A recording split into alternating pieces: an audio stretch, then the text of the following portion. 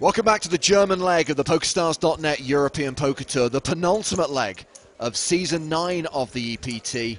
It's final table time in Berlin, the final table of the main event. We're down to 6 players, and right now it's Daniel Guy Pidun who has the chip lead, a stack of 9.11 million. Sounds like a lot, but convert it into big blinds, it ain't a lot. 46 bigs, a very shallow final table. And we've got one guy, Roman Herald, with just a 4 big blind stack. 3 super short players. It's James Hodgkin and Joe Stapleton, joined by Eugene Katchalov from Team PokerStars Pro. He's been with the Russians, now he's with us. Hey guys, good to be back here. We've got like 130 big blinds total in play, which isn't a lot to spread out between 6 people. Were you guys over there in the Russian commentary just as shocked that we're still 6-handed? I mean, a little bit, yeah. It's just we did discuss the fact that it's like kind of you know, it's the main event final table and everyone's so shallow. It's kind of unusual. I do see we have green chips in play now. Yes, the green and blacks, the 100k chips are out. So a reminder of denominations, if you're not sure. The new chips in play are the green and blacks. You can see that Daniel Guy Pidun has got a nice array of those. Yeah, he does. It's like a wall. It's Eugene, like a defensive wall almost. Eugene, what's it like to touch one of those? This was nice. I remember I had a nice little wall of those in Barcelona, which was nice. The yellows are 25,000, the blues are 5,000. Robert Haig shoving small to big, putting Alexander Helbig to the test. Helbig folds. Haig second on the leaderboard at the moment with a stack of 8 million. Yeah, it seems like this is just going towards a heads-up confrontation, right, between Pidun and Haig. And I appreciate it's probably not that interesting for the average viewer to watch, but I don't actually think, considering the stack sizes, there's anything wrong with the players who've got, say, between 10 and 20 bigs, literally just waiting for good shoving spots. I mean, they can't play post-flop, so we can say, oh, you know, it's taking big hands like nines or ace-king to get it in. Why not? Why are you going to start sort of messing around?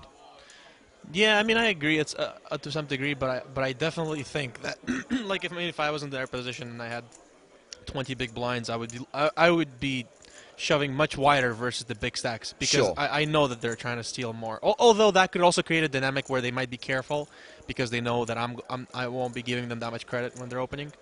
So it just depends on that dynamic, I guess.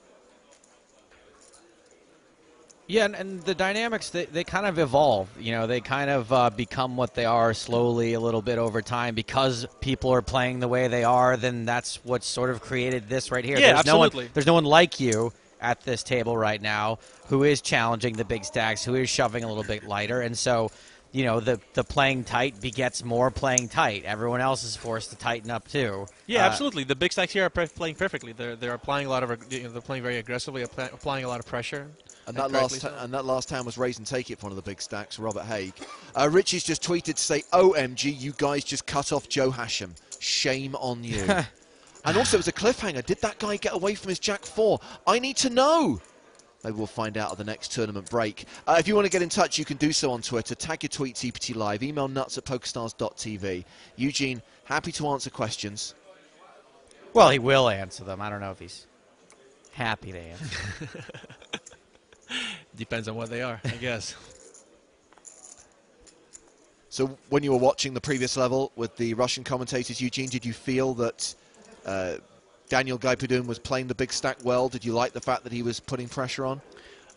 Yeah, I do think he was playing pretty well. I mean, it seems to me like Haig was not, you know, getting too much in his way. It looks like he's just letting him kind of run the table and play small pots against him. You know, anytime that they would get into a hand together, it seemed like Haig would never bluff him. He would just kind of just try to get it to showdown. And you know, from what I understand, I think Roman was commentating with us. He finished 8th in this tournament. So, yeah. So he said that Pidun is not the type of guy you want to bluff. So based on that, I like Haig's approach on that. But if Pidun is smart enough and to realize that Haig is taking a very passive approach to him, then he's correct to defend a lot of hands like 10-4 suited, like he was defending before. He's certainly correct in defending them because he just knows the guy's not going to bluff him on flops, and so he can realize the value in his hand. Roman Koronev, the Russian online qualifier, was the first player out. We've also lost Julian Thomas, the German sit-and-go specialist. He went out in 7th. And Roman Harold shoves for 3.5 big blinds. Are you even looking? If it's folded to you in the big blind? Oh, no. Oh, I thought you might, if you're looking, is there a hand you could fold? You could certainly fold some hands with 3.5 blinds here. Reshove by Helbig. Wow, this is like the first hand he played in a long time, right? Yeah, he hasn't been involved too much. Button folds. Small blind folds. And the big stack in the big blind folds. Wow. Ace Jack, he found the 3.5 blinds. Pretty big hand. It's like when he had 6 big blinds and woke up with kings. yeah, that was amazing. Helbig reshove with Threes. 3s. All right. So we're racing again. You know, I actually don't know if I like that shove with 3s. With 3s, yeah. I was Because the thinking big same blind thing. is calling with any 2, so he might actually want to move up the pay ladder. Whereas with 3s, you're guaranteed a coin flip essentially. So I don't know if I like it because now if he loses, they switch places and stacks. Roman is And already the difference is what? Jack of Hearts, by Alexander 90,000 euros, or is that? Am I right? Is that right? with pocket 3s. 3 of clubs, About? 3 of spades. The difference between 8th and Oh, 7th place. about 60,000. The Right? 6th and 5th we're talking here. 6th and 5th is 50,000, just Yeah. about 50. I think I would have folded 3s in this spot. Because if he loses here, Club he is loses 8 of hearts, future 7 fold of equity, clubs, and he 5 becomes of the absolute diamonds. short stack. Nothing change. Pocket 3s are still ahead. And a turn card. Turn is a 4 of hearts. We like it sweaty on EPT Live. An ace, a jack, Wow. hearts. That To is double up. We Or a already- 6. a lot of ways not to lose. We already had To one split chop, the pot. too. And the river card. Red 6. Seven Wow. of diamonds. 3-spotter. So 3s hold and we lose Roman Harold in 6th from place. Germany, taking home 155,000 euro. Can we please have a big round of applause? 155k for Roman. And we're down to 5. Alexander Helbig still in the danger zone though. 2.75. 14 big blinds. Lasse Frost with 12 big blinds. Those are the 2 shortest stacks. By the way, I should point out that Lee Jones, head of poker communications at PokerStars, is now online. Lee unable to be in Berlin, so we can't have Lee's lowdown with him in person. But Lee is happy to answer questions today about the Red Spade Open, which is happening on Sunday, the Monaco Cup, a big tournament which will precede the Grand Final in Monaco, and also the cash games the EPT is going to be running during the Grand Final. In fact, Lee will answer all manner of poker-related queries, so if you tag your question, EPT Live, on Twitter, Lee will see it, and if you're lucky, you'll get a response from @LeeHJones. I like that the blinds are back at 100, 200. Because I can do Easy the, to figure. I can do easy the to math. yeah. Math is hard. Yeah, it kind of reminds me of the, like some of the full tilt tournaments. They have these weird blinds sometimes, like 340, 3570. like 170, 340 or something. And you're like, oh my god, how many big blinds does he have? I just cannot figure it out for the life of me. It did make me feel better when some of the big name pros I talked to, like, yeah, I don't know, I just kind of guess at it. I just kind of ballpark it. He's got between 60 and 70 to Might big make blinds. sense to invest in a nice little calculator right next to you. A little abacus or something. Yeah. Voss makes it 400,000 from the button. Haig in the big blind.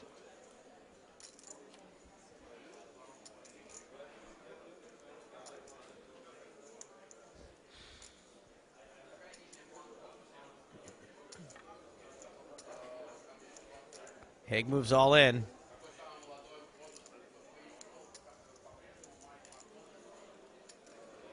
And this is painful for Voss. Now you've got 2 guys shorter than you.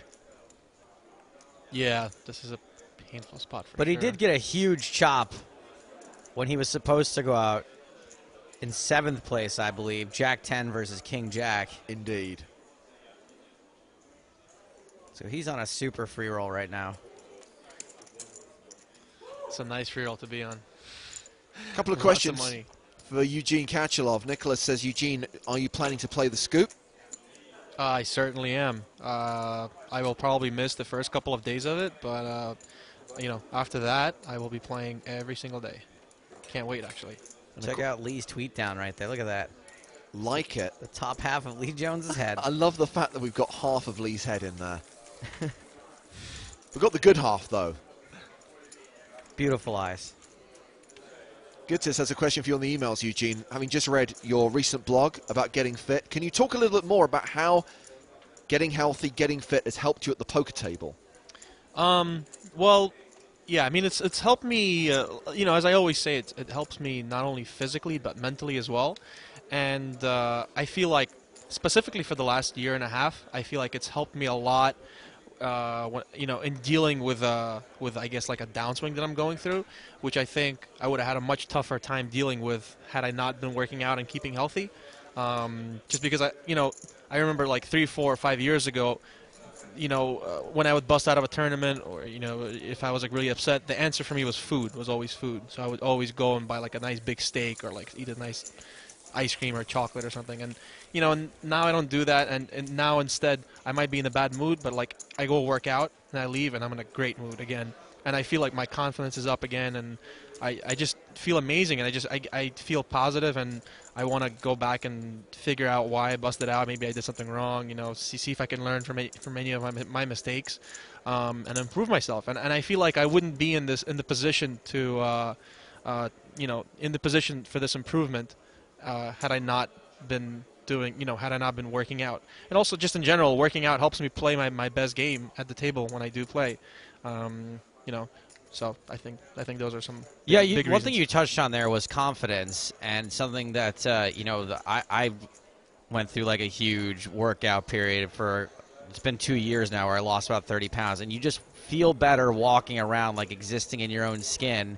And I can imagine that when you're having a downswing, that it's really easy to like be really down on your confidence. Absolutely, yeah. I mean, you know, even you know, some people look at me and they think like, look, you've had so much success. Like, how could you feel down on yourself?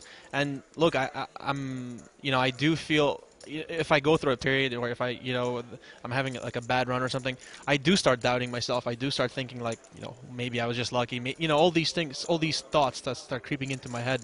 So you know, definitely things. Any way I can improve that, any way I can get some confidence, definitely helps. Well, Hager's tried his limping strategy again, this time from the button. Doesn't get raised. Frost checks his option in the big blind. 10-6-3 with 2 clubs.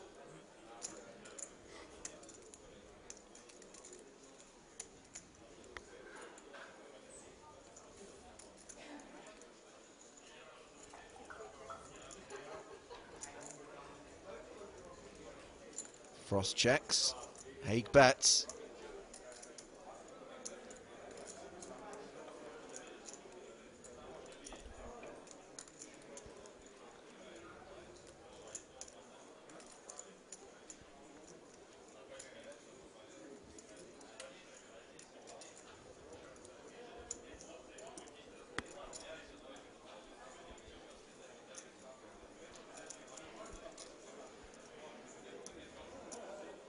So Eugene, if you just, you know, had 8-6 in your hand and caught a 6 here. And I'm the big blind. Yeah. You know, it's a question of dynamic again. It depends on how often this guy's limping the button, how often he's open limping. First time limping the button. He did limp from right. I remember early from the position cutoff before. or something. Yeah. I mean, obviously, there's, you know, it's also depends on the opponent. There are some opponents who are probably not very good players who are limping for the button for a completely different reason than this guy. Because I know he's probably a tough player, a very tricky and creative player. So his limp on the button doesn't necessarily mean what it might mean for an amateur player. So you know, I may consider many options. I mean, I'm certainly not folding. I don't know what I would do exactly, whether I would call or check raise or bet.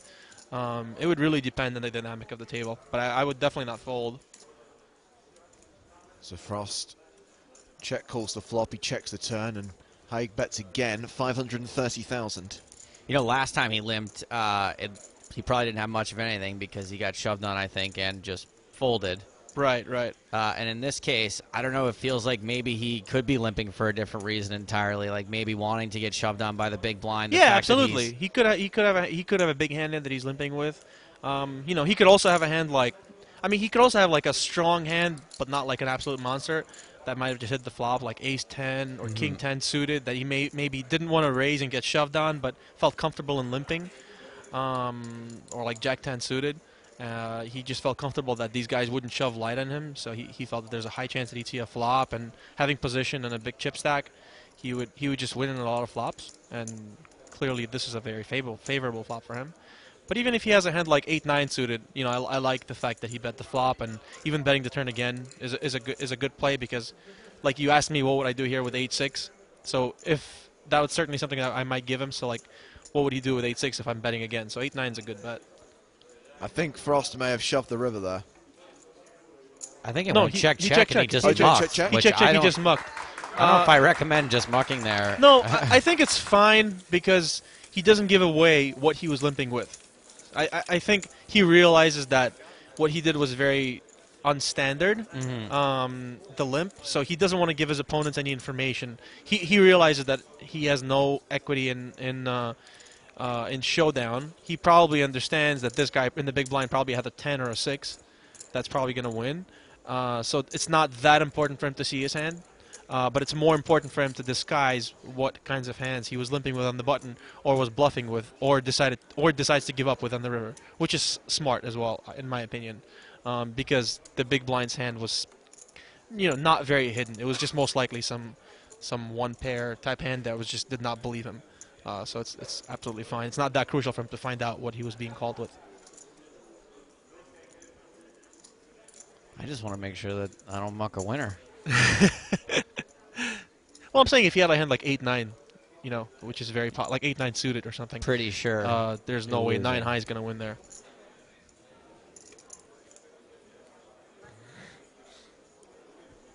Just a quick reminder that we've got Lee Jones online at the moment, at Lee H. Jones on Twitter.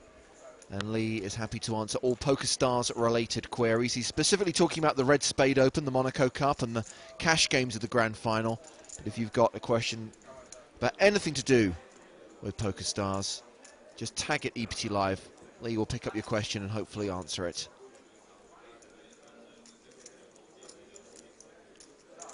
And I'll give you a reminder of the password for today's free roll after this hand.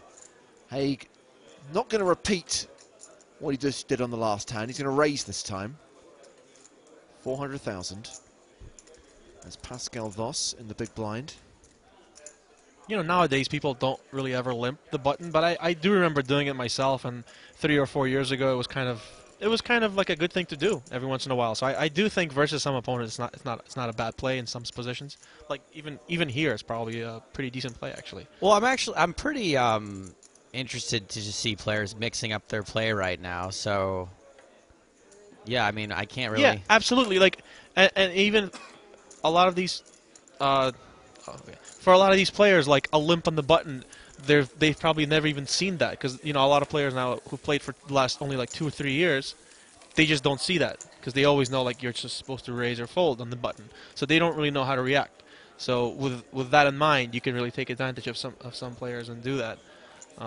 So which is why I kind of like plays that are not so standard. So everyone pretty shallow. Frost and Helbig, the shallowest of the 5 players remaining in this tournament. And Ryan says, Eugene, with a stack of around 10 big blinds, considering ICM, what is the smallest pair you are open shoving at this final table? Yeah, I'm probably not the best person to ask like ICM questions because I haven't studied it enough. They just mean probably more than I personally, should. like. But me personally, like what I'm saying is, me personally, I might not have the best answer for it. But when it's 5-handed and I have 10 blinds with antes in play, I mean, I'm shoving almost any pair. I think. Yeah. I mean, even deuces and threes. Yeah. I mean, it really no pairs lower than deuces though. Yeah, definitely no pairs lower than the deuces. That's not in my gameplay.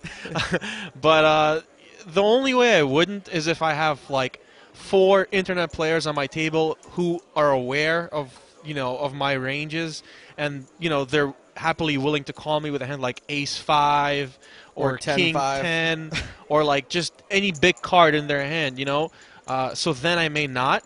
But a lot of live players are, they're a little bit more cautious. They may not understand the true ranges and what you should be calling with. So it really depends on my table. If I have so I guess if I had a table of four internet players, I may not be shoving deuces, threes, and fours.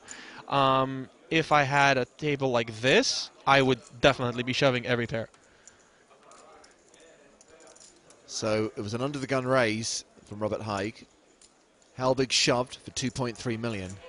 And Pidoon asked for a count of Helbig's stack. Decision is on him in the big blind. Yeah, you don't want anyone to get a read. I never understand that. When people take off their glasses, they think for a minute, and then they put them on. You don't want anyone to get a read when they're already all in. I read an interesting theory, actually, last week or something, that some professor did a study on tells. And he said that they actually recorded like the World Series of Poker final table, and they found that most people give away tells not with their eyes but with their hands and the way they bet. That some people have like a confident way of betting and not, so that you actually get a lot more information that way. He has called the all-in, and Alexander Helbig is at risk. Oh wow, 5s and 8s. He was thinking for a while with ace, huh? He's our all-in player for 2.3 million, and he shows pocket 5s, 5 of clubs, 5 of hearts. Called by Daniel with pocket 8s. That's a good call. Helbig in horrible shape. Spade. Once again, Alexander is our all-in player with pocket 5s, called by Daniel with pocket 8s. Helbig's in such bad shape he needs to hire Lincoln. Lincoln would get him out of this. Strong armor's way out of this one. And we're going to see a flop. Give me that 5. Too many carbs in those 5s. Flop is none of hearts, 3 of diamonds, 4 of spades. Well, some hope for Helbig on this flop. Not the worst Daniel's flop. pocket 8s are still ahead. I guess there's deuce, 6 or 7, or ace. Or a 5. Ace, And a deuce, third 5, card. 6, 7. Wow, a lot of cards. Then is a queen of clubs. Only a sweat. 5 rescues Alexander 102 remaining Helbig. 5s in the deck to survive in the tournament.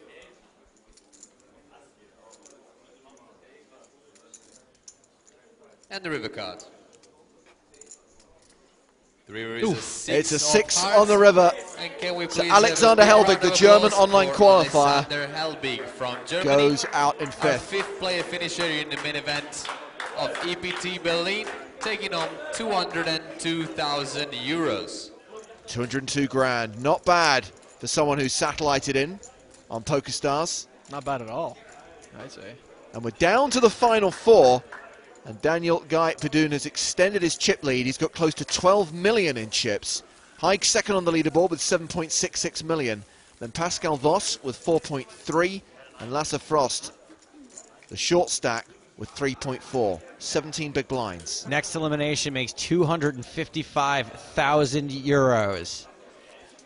We're getting into the serious money. That's enough for 2.5 high roller events.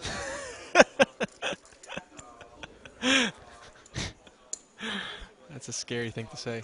We are So getting much money. into the real money now, though. This is what everybody's playing for. These top 4 spots. Obviously, all the money up top. It is a nice feeling to be up there now and still have a shot at more and be guaranteed this already. I mentioned that one of the questions Lee Jones, or one of the topics rather, that Lee Jones was discussing on Twitter were the cash games at the EPT Grand Final. Sven asked a very pertinent question. He asked, is the rake in the cash games 3%? Lee has responded, yes. EPT, Monte Carlo, cash poker, capped at 3%. No way. Hashtag price of poker going down. Good hashtag. You rarely hear about the price of poker going down. It's always going up. Not in Monte Carlo, though. One of the lowest rakes in Europe. Plus those EPT dealers, so you know they're going to be good games. Eugene, do you know a Kathleen Sherman? I don't think I do. Just checking this isn't like someone you've paid to send in a compliment. Not only is Eugene a highly respected player in the poker community, he is so nice, whether as a guest commentator or for the respect he shows other players at the table. Well, thank you, Kathleen. True dat. This hand raised by Pidou and called by Haig. Meanwhile, I'm hearing that they're down to 4 players in the high roller. A reminder, if you want to follow that final table, use the live updates on the PokerStars blog. This is blind on blind. Pidoun's continued. And that looks like a raise.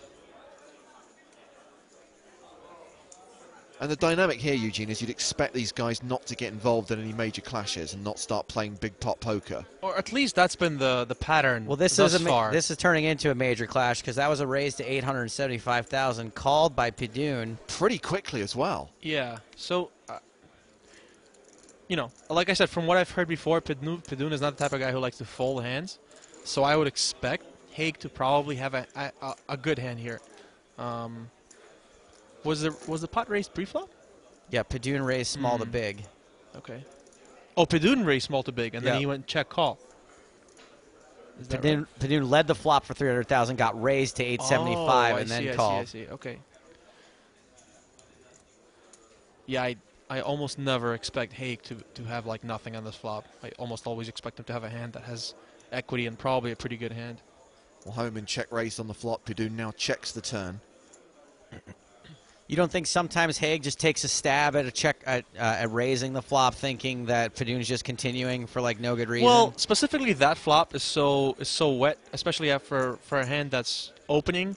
You know, you almost always have, if you have a big card in your hand, you essentially have a draw or a pair, or like a flush draw. So, or even middle cards usually have a straight draw. So it's kind of hard to get people to fold.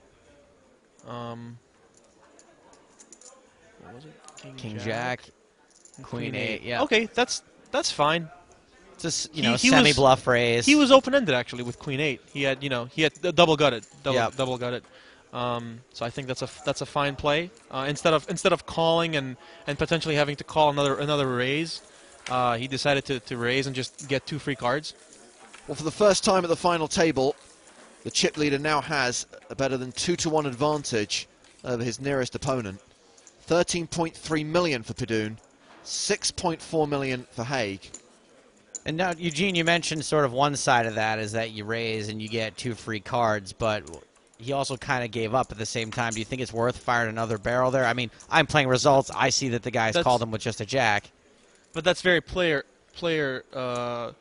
It depends on on your opponent. Like, as I said before, if Pidoun is the type of guy who doesn't like to fold, then he played it really well, in my opinion. He took his free cards. He realized his equity. He didn't get there, and he gave up. It's fine. He definitely couldn't bet the river. I think there was a very, very small chance that Pidoun would fold the river once the turn went check. So the only question is whether he should have bet the turn.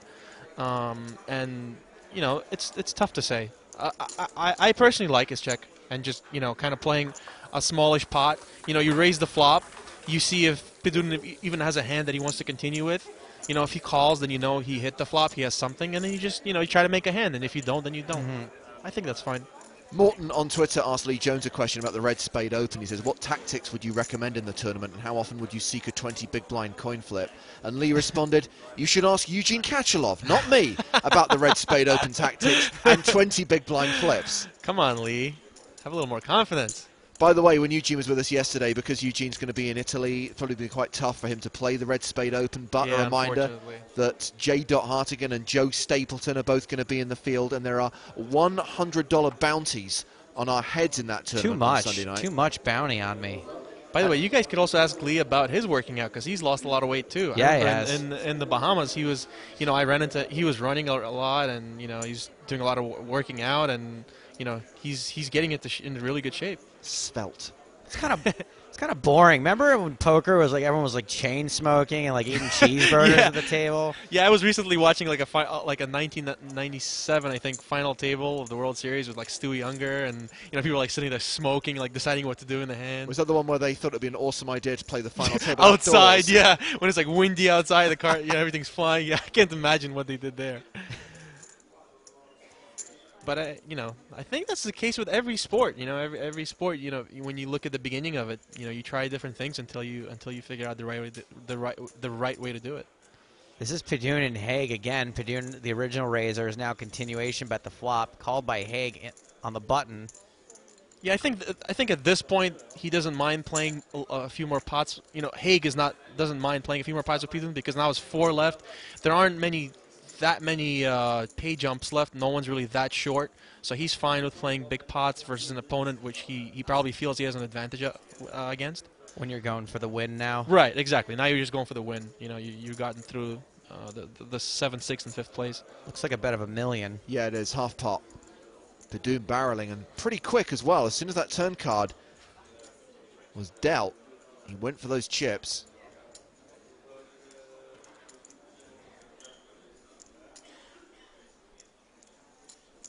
Two flush draws out there.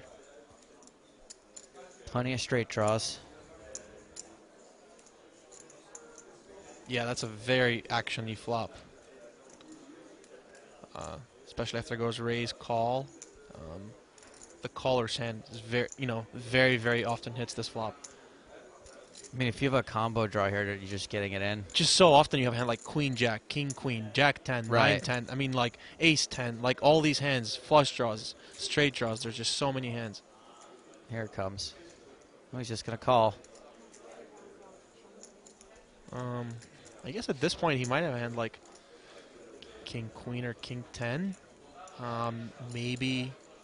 I'd be really surprised if maybe he had oh, worse. Jack 10 for sure. Jack 10 as well is Yeah. definitely in his range because he's open-ended.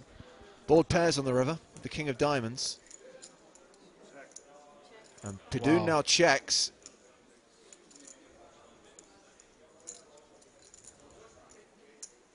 Haig checks behind. He's He's Queen. queen. Ace Oh, he's King. King. Whoa. Wow, that is a bad check. Is he trying to check raise? No, because Haig would only. I mean, Bet, like- no, that's just bad because Haig would only maybe value bet with like Queen Jack, and he probably wouldn't call a check raise. And he- Probably. You It's don't mean he'd only value wait- bet queen jack. He'd also Right. value bet all the hands that are beating 3 kings. Yeah, he's probably not bluffing, so he most likely had a hand. He almost for sure Haig had like a pair and a draw in that spot. So when the king comes on the river, it's actually the most beautiful card. You to him know the because draw it makes didn't it, get there. Not only that, but it makes it less likely that you have a king. So that's why it's so perfect when you hit trip kings on the river. It makes it less likely in Haig's view that you had a king to start Right, with. the same reason Haig couldn't bluff So- when the ace hit the river on the last hand. Right, so he can bet and expect to get called by a worse so often because, Haig will now feel much more comfortable with like middle pair. So, which is why that was not a very good bet. I mean, that was not a very good check at all.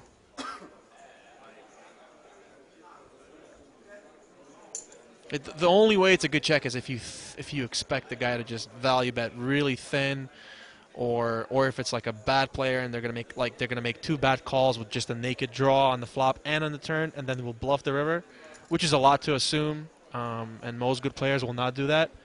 So for all those reasons, he definitely should have bet on the river. Well, Padun now has 15.5 million. He now has a better than 3-1 chip lead over the rest of the table. Wow. Padun really applying the pressure now. Yeah. I got a tweet here that I want to make sure that the PokerStars Fat Cat is listening to. Also, there we go. Got their attention down there. This is from Teddy Bear Bonfire. 3 weeks ago, I didn't even know the rules of poker. Now I'm addicted. No small part thanks to the commentary of you guys. Oh, he's tagged us both. Thank you, Teddy Bear. Teddy Bear Bonfire. Can we make sure that one gets sent upstairs? Yeah? Up to the blimp. Yeah. Just make sure that it gets forwarded and circulated. Maybe pinned on the notice board in the Isle of Man.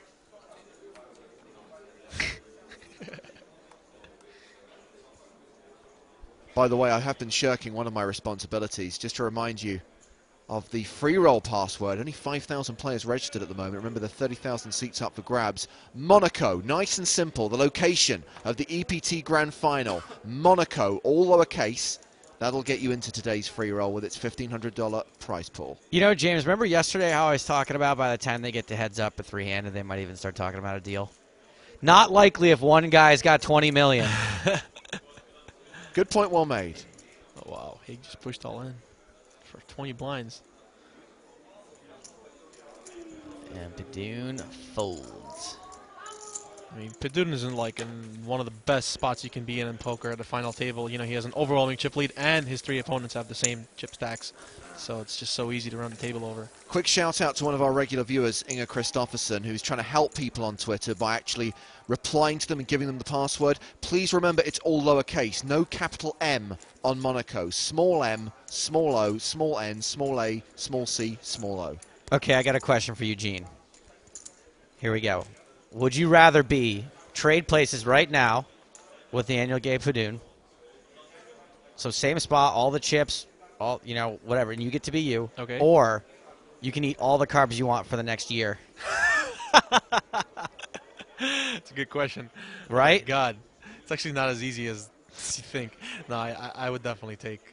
You'd take the poker spot. The poker spot. Really? Yeah.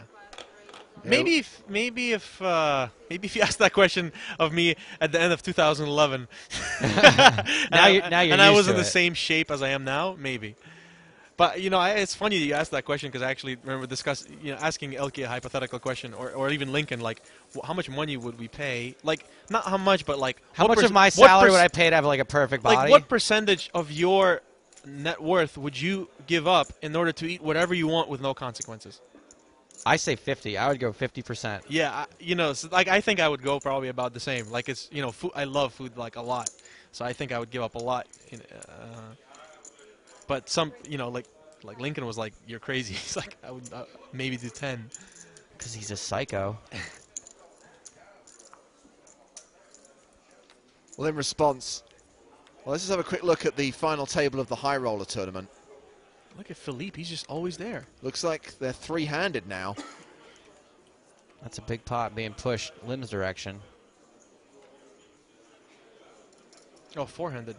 Someone wrote in a while ago in support of Lim. Oh, Max is really short, right? Tom wrote in to say, I know that you wonderful gents are not covering the high rollers table, but if I could just wish Aaron Lim and Mighty good luck, I would greatly appreciate it, guys. Keep up the good work during these trying times at the slowest final table ever. We've got an all-in. Frost shoving on Voss. Wins it. By the way, in response to Teddy Bear Bonfire's tweet, Lee Jones says, a few months ago, Stapes didn't know the rules of poker either. Now look at him. That's now hooked thanks to Jay Hardin. Correct.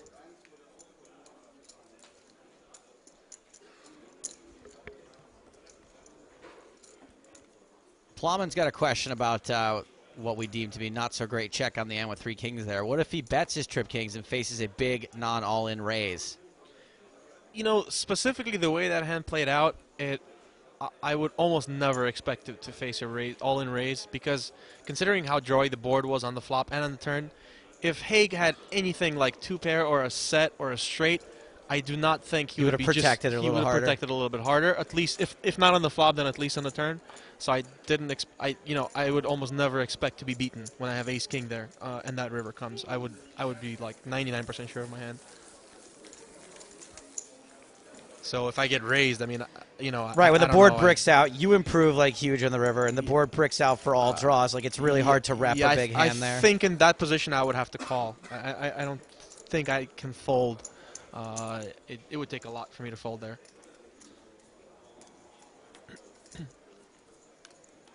And you can't look at it just from the perspective of what if I get raised. You have to look at it. What if I get raised is one thing you do have to look at, but also like how likely is my opponent to bluff? Exactly. Yeah. All those things are very, very important. You add them all together to figure out what your move is supposed to be. Yeah. Against Haig specifically, I mean, I would be really confused if he raised me there. It just wouldn't make sense because he's a good player, so it just wouldn't make sense to me. But at the same time, it wouldn't make sense that he's bluffing against me in that spot.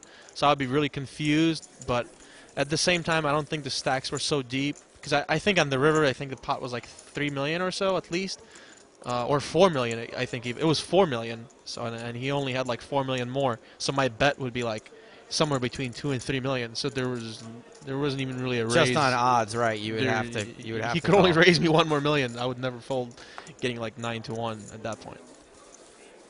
Even he might even decide to shove with a hand like King Queen that he just decides like, you know what, it's too strong. I think I just have the best hand.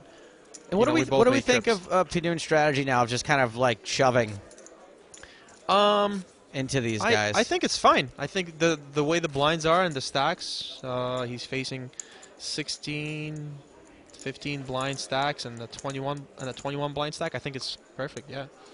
Because I think Great spot to be in. I mean, I think min raising is okay as well. 81 bigs to 21 to 17 to 17. What an incredible spot to be in a tournament. Yeah, yeah. And we talked a lot about this guy in the last couple of days because of his amazing record in this tournament. Has only played an EPT main event 3 times. Each time it's been EPT Berlin. In 2011, he bubbled the final table. He came 9th. Last year, he came 17th for 20,000 euros. And this year, he's at the final table in a commanding position. Potentially he's going to win this thing. And it's really this amazing. Always gets a big field, Eugene. This is a huge tournament and quite a tough field.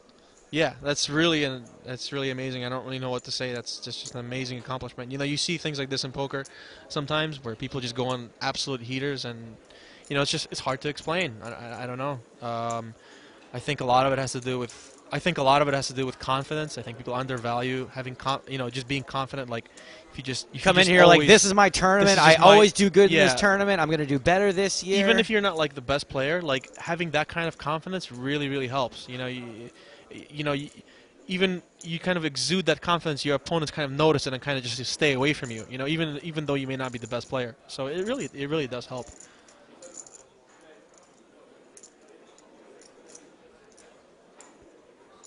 If Pinoon busts one more of these guys, too, the other two are drawn really thin. I think that if somehow they can cannibalize each other and consolidate their chip stacks into one other guy. It's like, come on, man, take one for the team. Just give me your chips. I got to have a chance against this guy. Just give them to me. So can't let this guy win. High raises small to big, 460,000. Frost will defend. Wow. Yeah, I guess. And we haven't talked a lot about Lasse Frost. There's so much support for him, by the way, on Twitter. Obviously, all the Scandies are watching, railing their guy. He's been playing poker for 7 years, but mainly recreationally. And what he decided to do last summer is take a year off from his job and just play poker full-time for a year. And he says no matter how well he does, he claims, even if he were to win this tournament and walk away with nearly €1 million, he still plans to go back to his job after the summer. Wow. I like it. Do we know what his job is? He works in economics. I love it that it's somehow maybe he just really likes his job. In the northern Europe parts of the world, you can take a year off from work and just go back and have your job back. In America, like 1 week later, you'd be probably 2 days later, you'd be replaced. Yeah, that's true. Don't let the door hit you in the butt on the way out.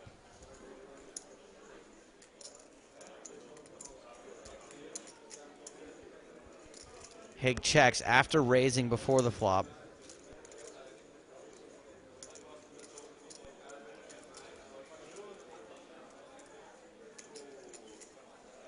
Lasse Frost hasn't played a ton of hands, so I don't know if he's really going to be defending with hands that hit this board that often. Yeah, but even hands like 10-Jack are monsters on this board. Jack 10, Queen 10, and all the middle cards. I think that's a good point. I think people undervalue gut shots sometimes. Especially when the guy's... I think he min-raised into him, so in position. I think you definitely should be defending a lot of those hands. Although I think specifically in this situation, it's probably better to shove when you have like 14, 15 blinds, take the equity, but not necessarily.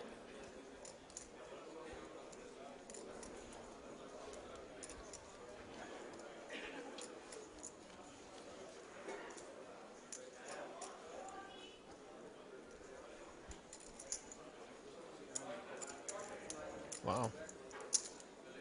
Calls to 275,000. Jack of clubs on the turn. Well, there we go. Queen Jack and Jack 10 just got a little better. Yeah, I don't think Haig ever has Jack 10. Frost may, because I think Haig would definitely, if he had Jack 10, he would. If he checked the flop, he would play for a check raise.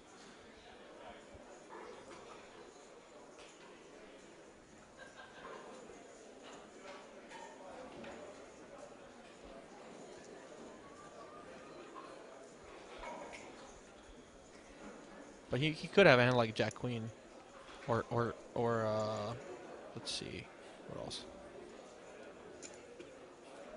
Maybe a hand like Jack 7.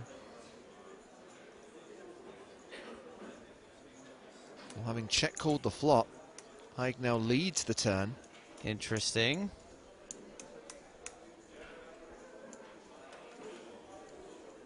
$700,000.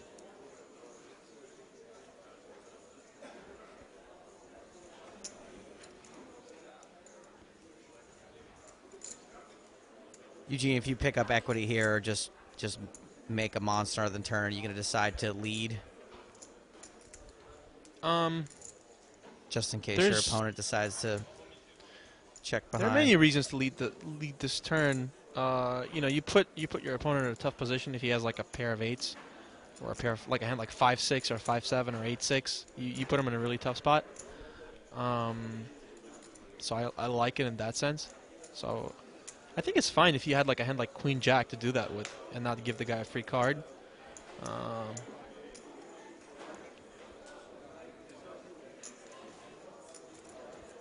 Frost folds. And he's going to be left pretty short now. Even though we didn't lose a player out there, we are losing a player in here, unfortunately. Yeah, we have to say goodbye to Eugene Katchalov. Wish you the best of luck in San Remo, Eugene, and Thanks, look forward guys. to seeing you in Monaco. Yeah, as am I. Have fun here. So we lose one member of Team PokerStars Pro. In just a moment, we'll be welcoming in another. I also want to send a big shout out for Lee Jones, who is online right now hosting a live Twitter chat about all things PokerStars. Questions about the Red Spade Open, which is taking place tomorrow night. There are bounties on me and Joe, for example, in that tournament worth $100 apiece. He'll also talk about the Monaco Cup, a tournament leading up to the Grand Final. By the way, Monaco, that's the word you need to get in today's free roll. The password is Monaco. Plus, Lee, happy to answer questions about those cash games. Anything else going on right now on PokerStars, just tag your question, EPT Live, Lee will see it, and maybe you will get a response from @LeeHJones. Under the gun race from chip leader Daniel Gay-Padoon. Folded around to Pascal Voss in the big blind, and he also folds. So we're keeping the guest commentators coming here on EPT Live. Eugene has gone, but we welcome Liv Boeree to the booth. And Liv, congratulations on your deep run in this tournament. Thank you, James. Yeah, it was fun.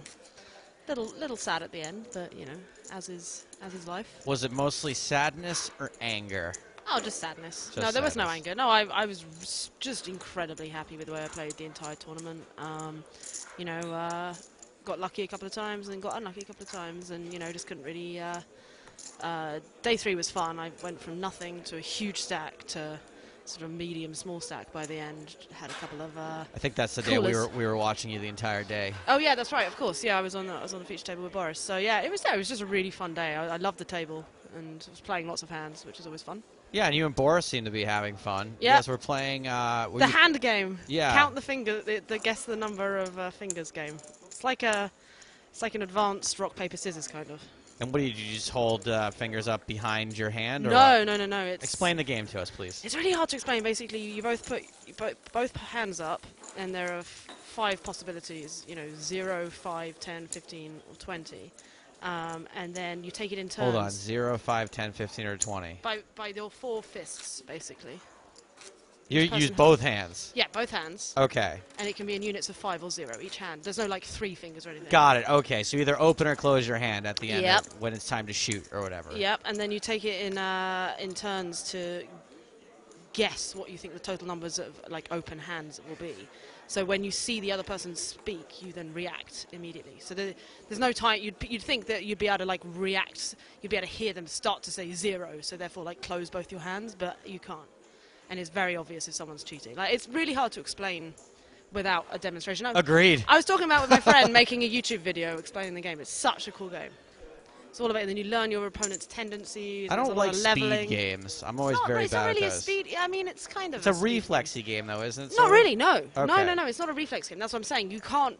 Your reflexes aren't fast enough to react according to what they say. So it is like It's rock, just paper, scissors, where like you can't react to just about- seeing someone else put out scissors. Exactly. But it's about. It's just like a sort of guessing predicting what you think the other person's going to do. Badoon raising small to big, and Haig defends. Oh, so let's see who's still in. Well, there's one guy with all the chips, Liv, and that's Daniel Guy Padoon. He's got nearly 17 million. Bloody hell. Wow. Robert Haig is the second biggest stack with 5 million, and then we've got two shorties, Lasse Frost from Denmark and Pascal Voss from the Netherlands. And what are the blinds at? 100, 200? Yeah, it's pretty shallow stack poker at the moment. Padoon's just loving his life. How much fun is he having?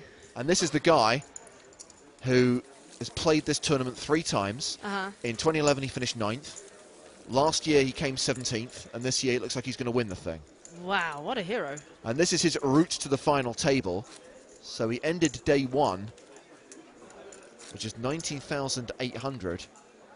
Day 3 with 4. Wow, so he had a huge stack at the end of day 2, and then sort of actually a sort of small to average stack on day 3.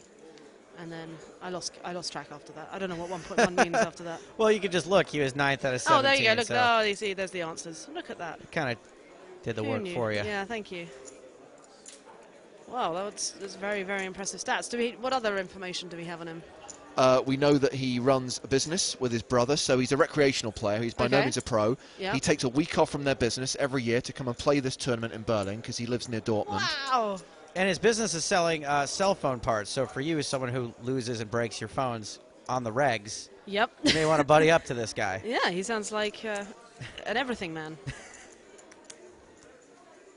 He can get you a new belt holster. I know that you like to sport your phone on the belt. What?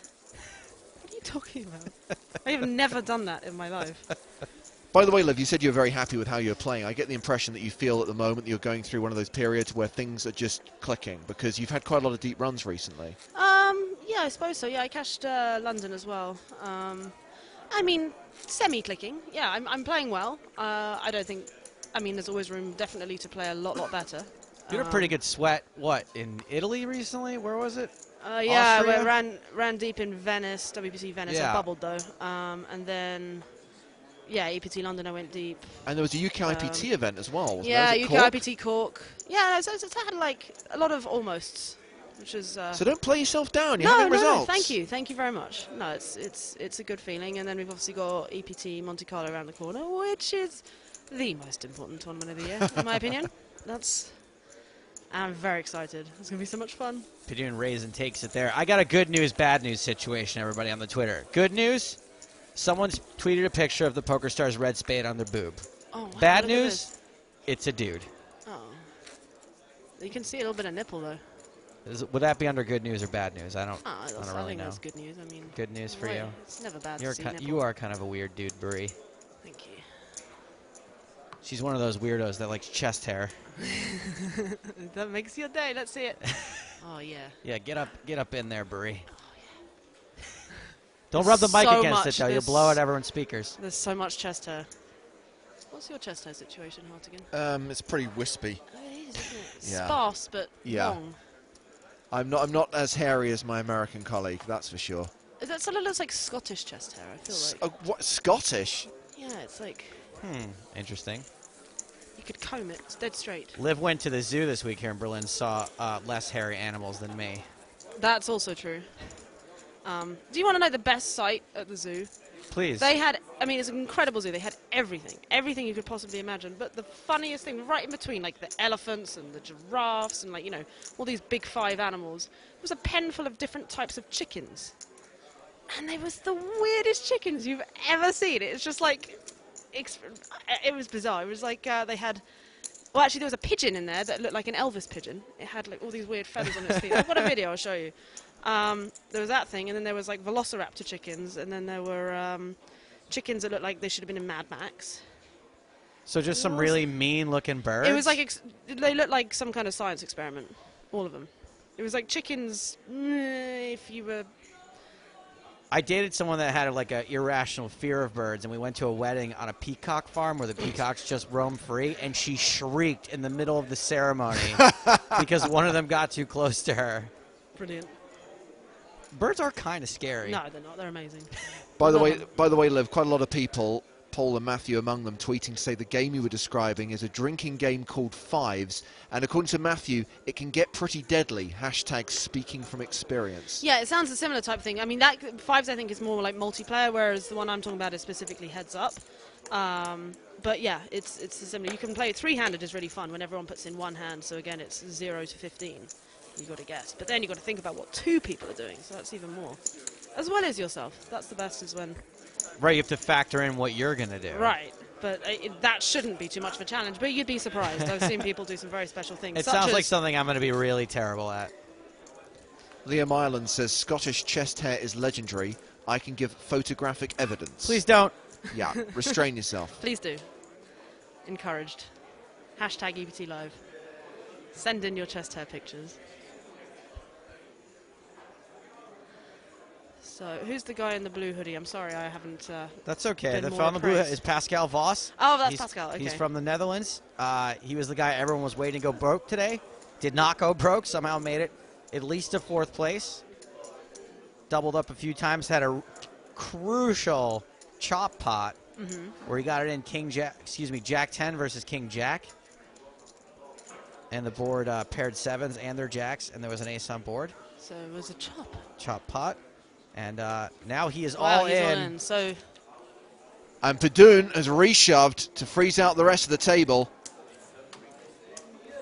Final table of the main event. it's like ace 7 or ace 8. Ace 7. Against ace queen. So it could be three-handed. Raised all in for approximately 2.5 70% million. chance we're going to be three-handed. Ace 7. Luca's going to call it at the final table. Called by Daniel with ace queen. Ace of hearts, queen of spades. Once again, Pascal is our all-in player with ace 7. Called by Daniel with ace queen.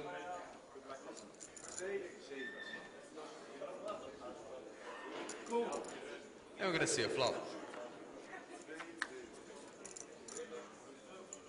Flop is 5 of diamonds, deuce of clubs, 5 of spades. I guess if you have ace 7, you don't hate the paired board. No, absolutely. 6% chance of a split right now. Oh no, 19%. Look at that. It's And a turn card. updating statistics. Then is a king of clubs.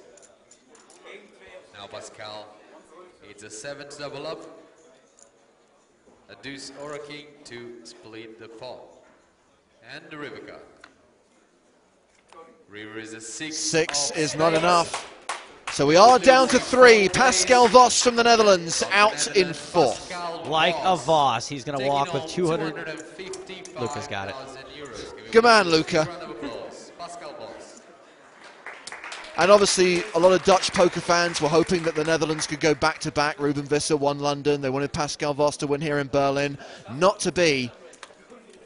So we've got 2 German guys sandwiching Lasse Frost. He's still the shortest stack, but to be honest with you, Robert Haig is pretty short as well. And Daniel Guy Padoon has 75% near enough of the chips in play. Three-handed, Nice, 3/4 yeah. of the chips. Not bad. 101 big blinds, which is the deepest that anyone's been stacked for days.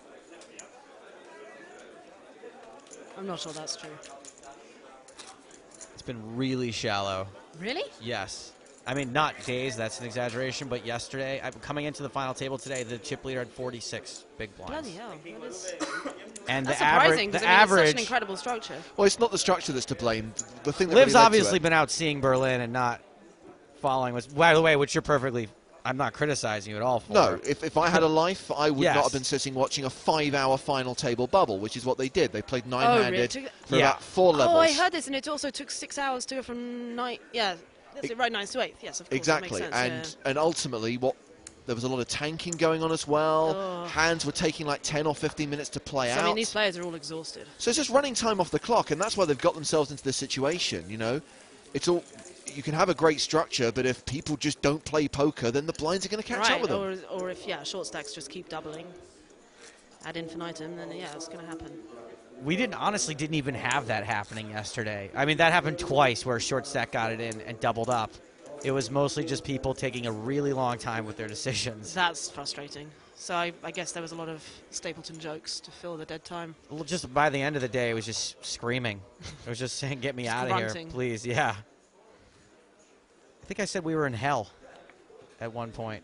Well, there's an all-in by Frost. yeah, on the button. 10 big blinds. And Padoon wants to count. God, what an awesome spot to be in a tournament. Just Oh, it's just beautiful. stacks and stacks of chips in front of you. Everyone up against it.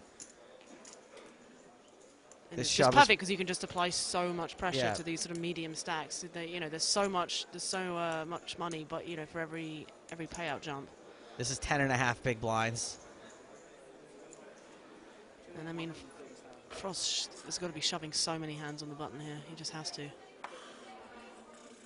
Those blinds coming around so fast. Fold by Padoon. And folded as well by Haig. So the all-in gets through.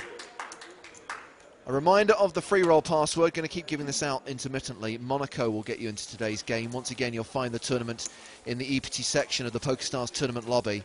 Starts at 8:15 Central European time. That's 2:15 Eastern.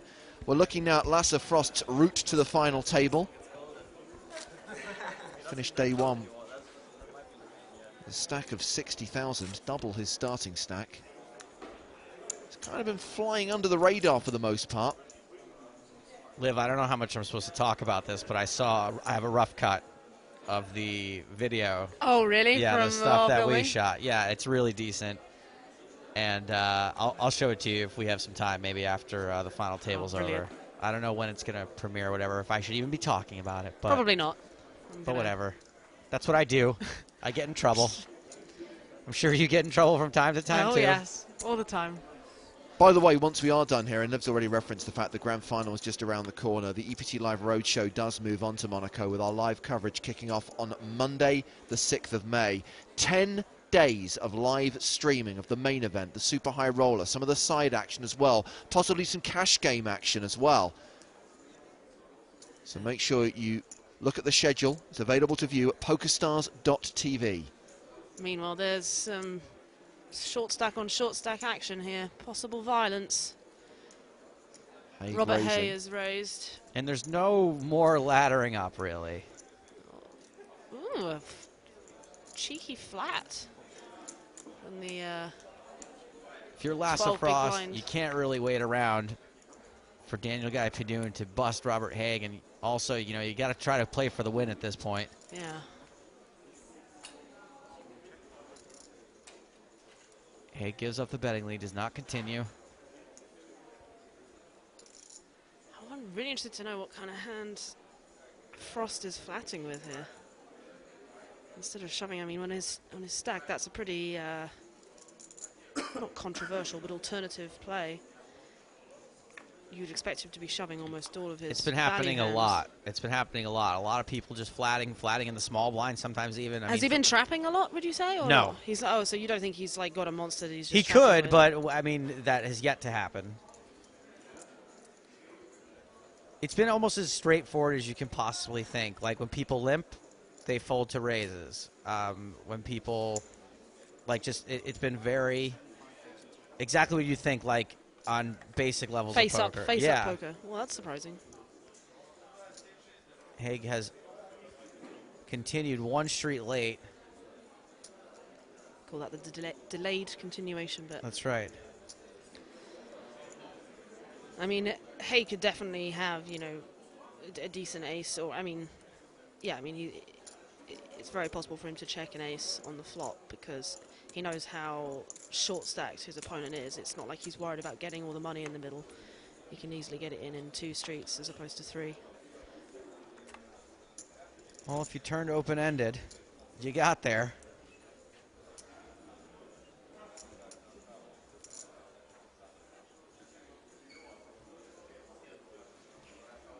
Flush draw also got there.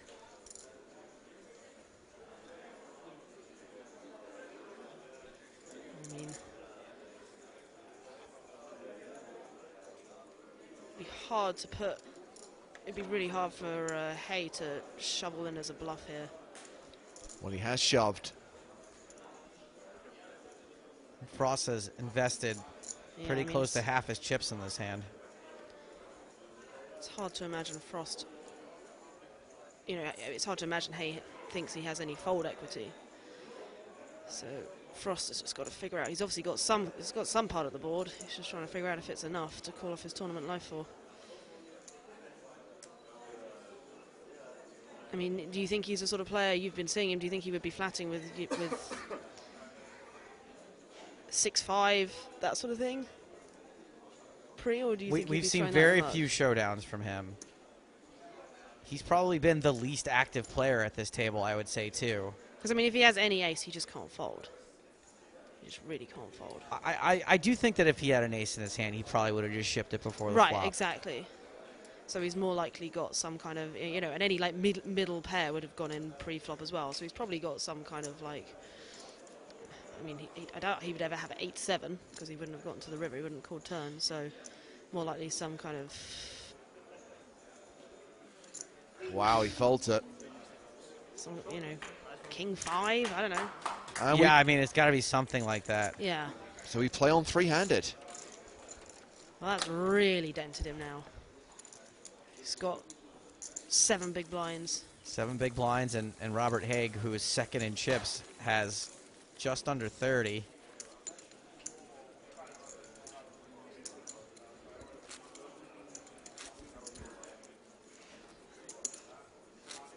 I posed a question to Eugene Katchalov. I'm going to see if I can find something. Okay, here we go, Liv. So right now, I'm going to give you a what if. What if you could trade spots with Daniel Gay-Pidun right now? Take over his chip stack. It's all legal and everything, yeah, obviously. Hypothetically. Or you can tour with Metallica for a year and be their bassist. I wouldn't be their bassist. What do you want to be, a guitar player? I don't want to be the guitar player, but I'd also want these magical lead guitar skills to make me. That's fine. Yeah. So but I get those. You'd be as good as their current. I would be the first 2-time EPT winner. Oh, that's true. That is true. So much, I don't know that's a great question. Well, Eugene picked poker, but I said for Eugene. Well, what was his? That he I could doubt eat. Metallica would have been He could his. eat all the carbs he wanted for an entire year. Oh, that's not even close. Of course, he'd pick the UPT. That's. He didn't say it wasn't even close. He did say he would pick the table, but he said if I'd asked him at the end of 2011 when he was just getting used to not eating carbs, he might have picked the food. Really?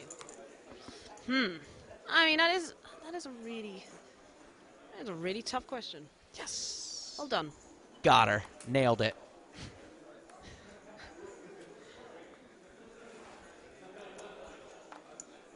Oh, here we go. I wanted to get this tweet in for this fella. Do this guy a solid here. Where's the guy who asked you to say, aye? This is from Adam. Liv, can you say hello to Matt McGettrick because I like to embarrass him and he loves you. Where is it? That's the name. Hello, Matt McGettrick. There you go, Mac. Hi, Matt. Mac and Matt both. You have a difficult name to say. Matt McGettrick. It is not easy. Matt McGettrick. Who's Rick? We got to get him, though. McGettrick. Whoever he is, we got to get him. We have an all-in. Oh. Pidun min raise from the small blind. Haig shoved from the big blind. Pidun says sick move. Frost, meanwhile, is just doing backflips, going cool, cool, cool, cool, cool, cool, cool. Managed to get that'd be the sickest heads-up stack. 26 million to 1.1. Frost wants him to call, but also win. He doesn't really want Haig doubling up. That's true.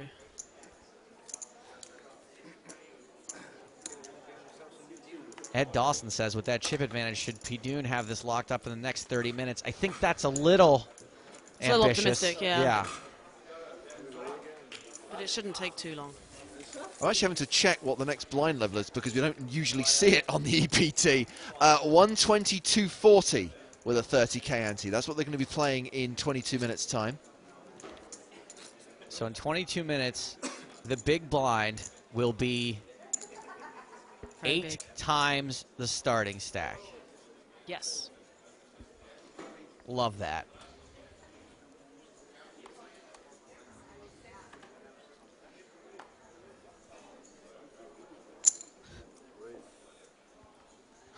Pidun raising the button. Thank you, Christian, for your photograph. Liv's getting a good chuckle out of it. Oh, yeah, this is one of the jokes I made on the final table bubble last night. This final table is a prison on planet Bullcrap. Oh, pulling out all the naughty words, aren't you? Yeah, I know. Who says bull crap? People who want to keep their jobs. All right, fair enough. Watching the dealer from above, his hands look like two octopi doing a tango. And that's where we're at. Yeah. Talking about the dealer's hands, which I'm not criticizing because I'm going to be there soon, too. Tatvitas asks, will EPT Monaco have cameras with hole cards? Yes, it will. Not for every day, though, but just for the final tables. The final table, the main event, and the high roller, super high roller. The super high roller. We'll and the have, high roller, or? We won't be doing the high roller. Super high roller and the main event will have hole cards and coverage from every single day, but only hole cards at the final tables. I hope you realize that you were beaten to the punch by Lee H. Jones, who'd already responded to that gentleman on Twitter. Way to go, Lee. He's still online and answering your questions. Tagged EPT Live. Specifically, anything you want to know about the grand final, about the cash games there, about the Monaco Cup, and crucially, about the Red Spade Open being played online on Sunday night. I love having Liv in the booth, but she insists on reading all the tweets herself, which I like to keep them a secret from the guests. Yeah, we try and protect you, Liv, from the stupid ones. I like the stupid ones, though. Okay, you want a stupid one? How about that one? Can I say it out loud? That must be really stupid. Can I say it out loud? Yeah. Liv, go to the kitchen. Think of a new one. Nothing so funnier than predictable. some Saturday afternoon misogyny on EPT Live. You don't want me to go to the kitchen. No, she's a 'cause terrible cook. Exactly, I'm atrocious. So let's pick up the action here. Haig did his limping thing. Frost called from the small blind and Padoon checked. So we've somehow gone three-way to the flop. Hikes, this is the third time we've seen him limp, and every time he hasn't really turned up with much. This time he continues, and he's going to get a fold from everyone. Well, this is some cutting-edge aggressive poker. I'm blown away. Graphical Nick chimes in. Thank you, Nick. The ante is currently the same as the starting stack. Pretty sick. Tiago says, hi, folks. It's always funnier to watch with you broadcasting. Thank you, Tiago.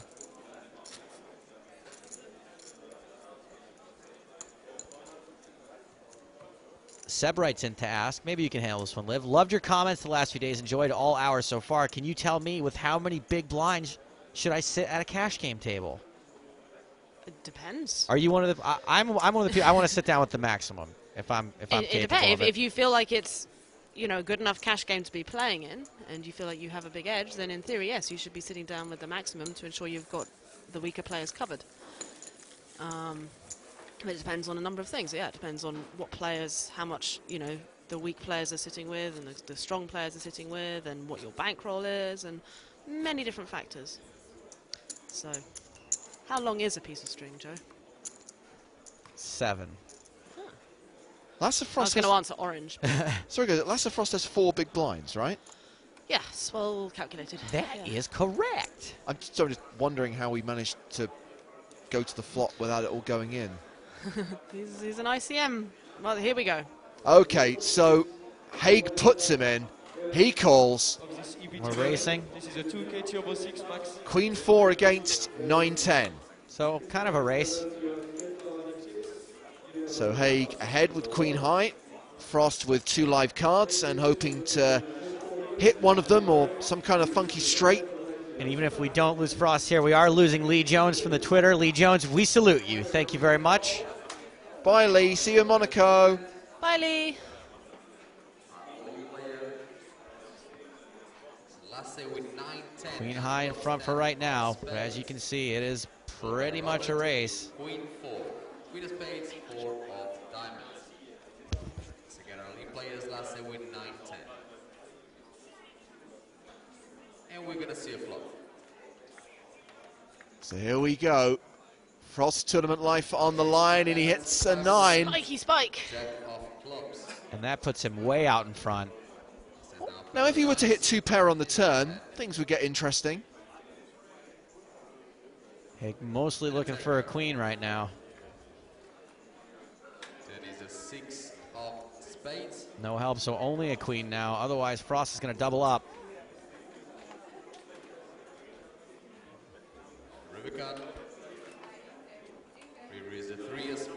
He does double up, but is still super short. His all was 760,000. 760. Right there, doubles up to 8 big blinds.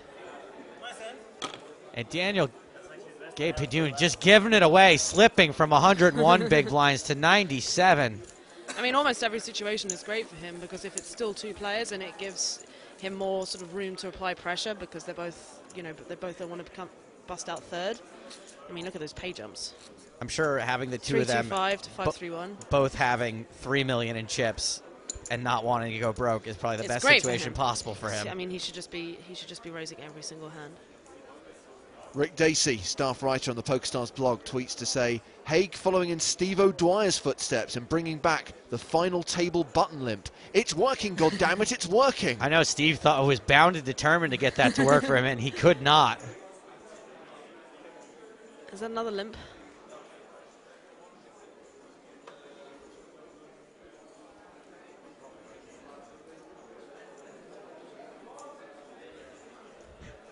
No, that's a raise.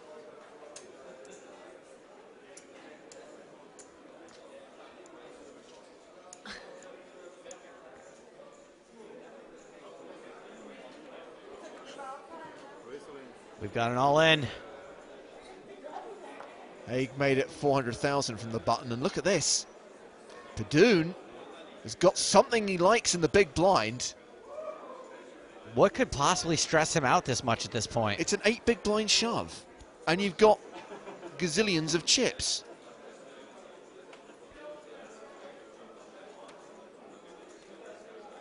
Is it like King 10?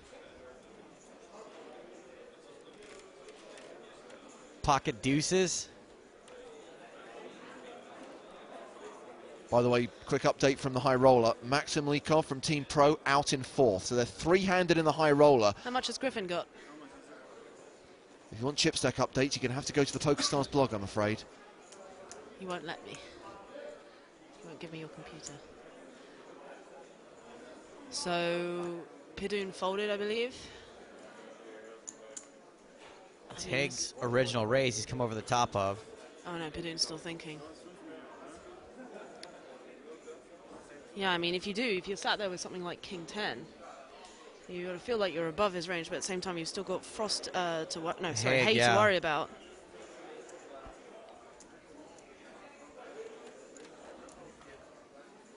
You don't want to end up calling and then giving Frost and then folding to a reshove, giving Frost a chance for a triple up. Well, Padoon does call.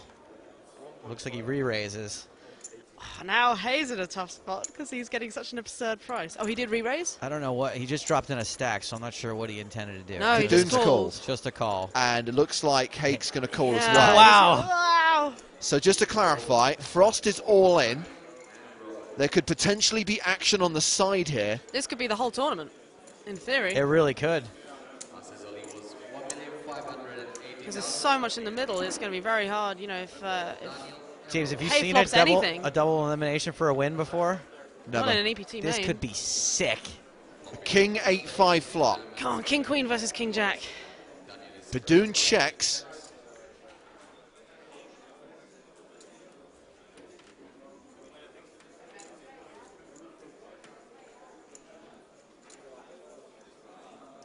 Haig has 3.8 million behind. There's already 4.8 in the middle.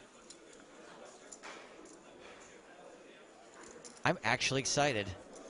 You are, you're standing up. I haven't seen you this on the edge of your seat in a while.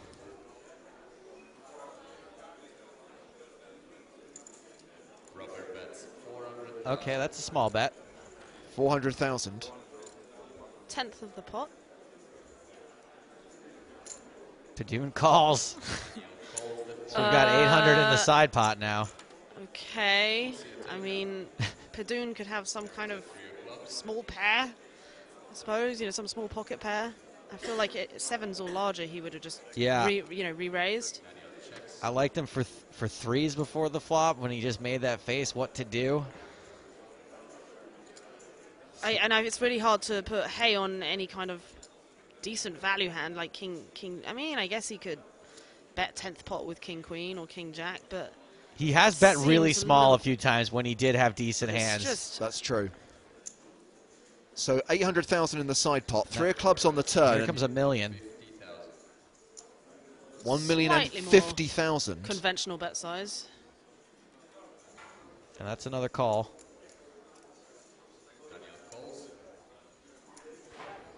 It's just really hard to put Pidun on like 9s or 10s. I mean, unless he was trying to get Hay to rejam I over the got. top. What's Frost thinking right now? Does he have a shot at this? I think he's just.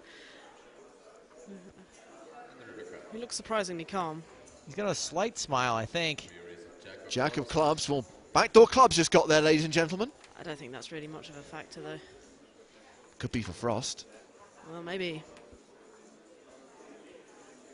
I think if you're Pidun also, you can maybe sometimes you're definitely calling when you Oh, pick wow, up he's backdoor gonna set clubs. him in. Now he's gonna bet. Set him in, please set him in. That's 2 million. Wow! Could be all over. Jeez. So, like, what do you do if you're sat here with, you know, king queen? You've got to think you're way above. This is way total- ahead of him, but like, Total amaze balls. yeah. At least he's smiling. He's in a horrible situation, I but mean, he I is feel smiling. like he does. He just has king queen. He He's folds. gonna fold it. Wow. He folds a massive side pot. Well, whatever happens, Pidun has won that side pot. And cards have to go on their back. It's an all-in and a call. We need to see the cards. 9-10 was the hand for Frost. Ace-7 of clubs. Wow. He did back his way into the nut flush. So we lose Lasse Frost in 3rd place. And we are going heads up here in Berlin. And Daniel Guy Pidun has 24 million chips. And Robert Haig has less than 3 million. So a huge chip advantage ahead of heads-up play. We're going to say goodbye to Liv Boeree from Team PokerStars Pro. Thank you for joining us, Liv. Thank you very much. We look forward to seeing Liv in Monaco. And we're going to conclude this thing after a brief break as we reset for heads-up play. Brilliant. Join us for the heads-up battle here at EPT Berlin. Sick.